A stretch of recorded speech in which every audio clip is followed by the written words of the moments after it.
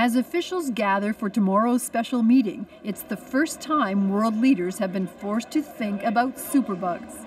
A lot of presidents and prime ministers have probably never heard of AMR or antimicrobial resistance in any serious way. Health officials have been warning about the rise of superbugs for more than a decade, and increasingly those predictions are coming true, as headlines warn about untreatable gonorrhea and ordinary germs that are acquiring powerful drug-resistant genes.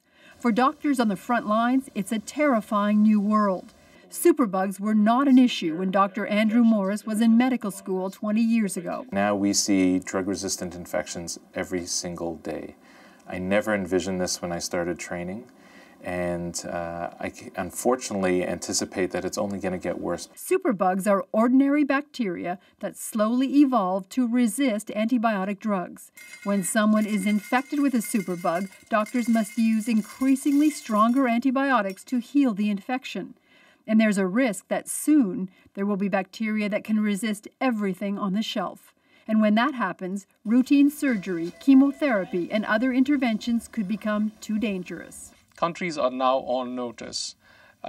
If they fail to act, the consequences are essentially the dismantling of the basics of what we know as modern medicine, which all depends on effective antibiotics. It's a problem caused by widespread use of antibiotics in agriculture, overuse of the drugs in humans, and a lack of interest by the pharmaceutical industry in developing new antibiotics. At tomorrow's meeting, they'll talk about solutions, how to reduce the use of antibiotics, and discover new ways of killing bacteria, solutions that need hard targets, money, and global accountability. Kelly Crow, CBC News, Toronto.